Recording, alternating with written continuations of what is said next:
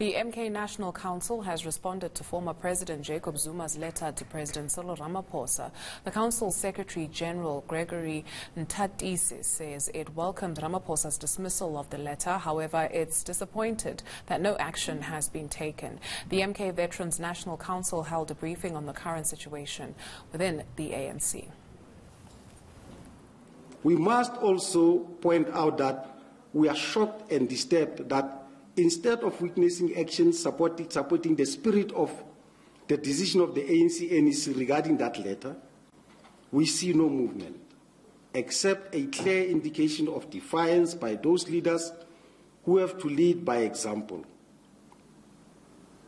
We must state in here that reported utterances by Comrade Bongo that he is still awaiting communication from ANC leadership regarding his need to step aside whilst facing a criminal charge for bribery are, in our understanding, meant to defeat the cause of renewing the African National Congress.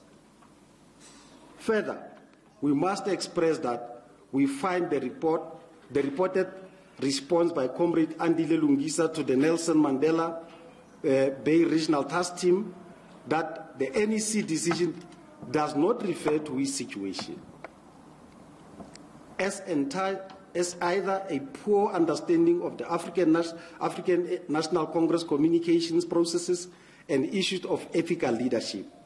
It is because, as a public representative of the ANC, he holds a leadership position.